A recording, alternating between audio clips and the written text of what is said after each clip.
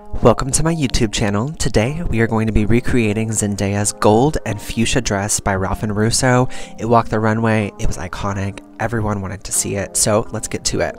I found this amazing fuchsia satin and this gold satin as well. I couldn't find the exact yellow beaded fabric of the bodice, but I found this gold beaded fabric. It's all done by hand, it's from India, and it looks amazing in the sun. So I figured that could be a really nice alternative. I just made sure that I chose a nice deep mustard color rather than a bright canary yellow satin to complement the gold sequins. I'm now going to start laying the style lines on the mannequin. This shows me where I want the seams to be in the bodice. I'm using really thin strips of a blue painter's tape that I cut to show where I want to place the seams. It's really important that you think about where your seams are going to go on a dress like this because the real outcome of it is based on where the seams are placed. This style of pattern making is called draping. It's always been the easiest way for me to understand how the fabric is going to lay. I think mainly because I can get a visual of how the fabric is laying. I can see the seams on the actual body form. So yeah, I've always found this to be the easiest way for me to personally grasp what I'm doing. This dress has a lot of seams on the left side of the body. I think it really gives that kind of corset vibe without being an actual corset. The middle section of this dress is going to be where the gold sequins go, so it's kind of like this bodice, and it kind of gives you a little bit of a reveal with the drape that hangs over it. Now that I've placed all my seams, I can then use my fabric to start draping the actual pattern pieces. I use a fabric called cotton muslin to start draping over the pattern. I like it because it's light in color, I can see the seams through it, and it really allows me to contour to the body. When draping, I hang the fabric from the mannequin on the bias, so it gives me a little bit of stretch so I can really get in there and make sure that I get the pattern pieces correct to the body shape. Then I go over and I trace where my seam allowances will go, and I also label it so that I don't forget where the pattern piece went. After I finish a pattern piece, I then make my way around the dress form, just contouring each piece to the body form and really getting the shape that I lined out correct on the muslin. Don't worry about getting them exact because we will go through and perfect those pattern pieces afterward. Now that I've drafted all the pattern pieces that are tight fit to the body, I can then work on the sash that hangs in front. This is definitely a tricky piece because I really want to get the drape correct because I think it really makes the garment and gives an added softness to the piece.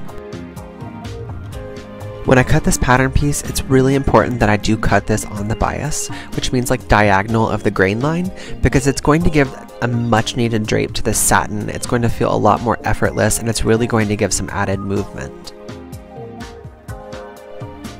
Now that I've drafted all the pattern pieces for the bodice of this gown, I can then work on perfecting the pattern pieces, which means going through, making sure the shapes are exactly what I want and the measurements that I think they should be, and then I can add my seam allowance afterwards. This is my go-to tool. I know that there are a lot of different French rulers out there, but this ruler came from Joann Fabrics. It's tried and true. I love that I can see the measurements on it, and it's also super cheap, but it also does the job, which is nice. So yeah, I'm just going to make my way through all these pattern pieces and really correct them so that I can make sure that the seams are going to line up. After you've made a couple garments, you kind of have an eye for what's going to work and what's not. Here you can see my method of adding the seam allowance. I just kind of follow around my ruler and trace out that 1/2 inch mark. I prefer 1/2 inch seam allowance because I think it really gives you a lot of wiggle room if you do have to take a garment in or let a garment out. Now that we've added all of our seam allowance, we can then cut those patterns out and get ready to start placing them on our fabric. Placement is totally key because you want to make sure that you have enough fabric to make the entire gown. When cutting satin, I think it's really important to go through and to use a pattern weight. I use stones, you can really use anything, but I think that it's really nice to have something like this rather than a pin because sometimes a straight pin can cause a snag in the fabric. It can also leave pinholes in specific fabrics. I've made sure that all my pattern pieces are on the same grain, meaning that if I want stretch to go one way in the garment around the waist, it all goes the same direction rather than having them go multiple directions. This also helps control the sheen of a fabric so that you don't have two different shines happening. I use a rotary blade to cut out a lot of these lightweight silks. I think it gives you more control, a really beautiful clean edge. They also do make versions of this that are pinking shears that causes a little bit less fraying. I just don't happen to have one on hand. Now it's time to cut the sequin fabric. I know there are a lot of different ways to do this. Some people even add extra seam allowance so that they can pick the sequins off of the fabric where they're going to cut and sew and then restitch them on.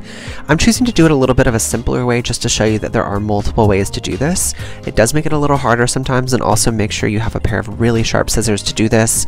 Also, when sewing sequins, make sure that you have multiple needles on hand because you are bound to break one, and never serge sequins. Serge is also a term for overlocking the fabric, but you will definitely break your needles if you do it, and I don't suggest doing it. Because the sequin portion of this bodice is really a focal point of the gown, I want to make sure that it can stand up on its own since it's a heavy fabric, so I'm using a fusible interfacing on the back of it. It's really stiff, it gives a nice texture to it, and also once it's sewn in, it's going to help give the garment some structure. I'll also be adding it to the lining of the bodice so that the whole thing can kind of give it some support. It's finally time to start stitching the bodice together. I'm starting with the purple portions, and I'm going to sew them at my 1/2 inch mark. I'm also carefully going to remove all of my straight pins as I go, mainly because people lose their minds if I don't, but also it is better for your needles if you don't want to break them. A massive step in designing a garment is to think about the construction and how it helps each other. Every pattern piece supports another pattern piece, so as you're stitching together, really consider which pieces are going to need to be sewn together before they can help out the other pieces. If you follow my TikTok, you know how important it is to press your seams. It's the most important thing when it comes to a garment, I feel, in making it look professional. I use a tool called an ironing ham, which is like a really densely stuffed animal, basically, and it allows you to really get into grooves sometime and press seams open that are hard to get to. Also, if any of your seams have a slight curve to them, it's nice to sometimes go in and clip them a little bit to allow them to press open flat and beautifully. Some fabrics iron open better than others. This one did okay. I'm not too mad at it. I think it'll be much better once it's on a garment and has counter tension everywhere where it's designed to. I'm also going to give a quick steam to these sequins. My iron's on a lower setting, but I've got a lot of steam. I think it's going to help push that fabric flat and beautiful, but it's also not going to melt the sequins, which can happen, so definitely check your iron temperature before you press anything. I can now start working on the sash that's going to hang in front of the garment. It is cut on the bias, which makes it a little harder to sew sometimes since it's such a slippery fabric, but I've designed these little darts that are going to help contour it to the body. I also have to do this step first before I can attach the gold sequins to the rest of the bodice, because this is also attached in that seam. I'm now going to begin sewing the gold bodice into the rest of the purple bodice. I do have that sash sewn in the middle of this because it's got that nice curve to the whole structure of the garment, and that's where it's really going to help the sash lay perfectly. Now that the more intricate seams of the bodice are sewn together, I can work on attaching the rest of the pieces that will construct the rest of the bodice. Now that the bodice is constructed, I can then start pressing everything open flat. This is the most gratifying part of the process. I don't know what it is about seeing something lay flat and beautiful, but it really gets me. I'm also going to sew the lining together, which is basically the same exact pattern pieces as the outside of the garment, minus the sash, and I'm going to sew them exactly how I sewed the rest of the bodice. Now the satin will face towards the body, so everything feels soft on the inside of the garment as well. Lining your garment is so important. My grandmother used to always tell me that your garment better look as beautiful on the inside as it does on the outside, and that's just a little tidbit of information that's stuck with me as I've grown. Once I've sewn the lining to the bodice, I'm then going to press the top of it. This is also a part of the process where you really get to see the dress starting to come together. You spend so much of this time just wondering and hoping it's going to look right, and then all of a sudden it kind of takes shape. So this is one of those little victories that I look forward to in the process.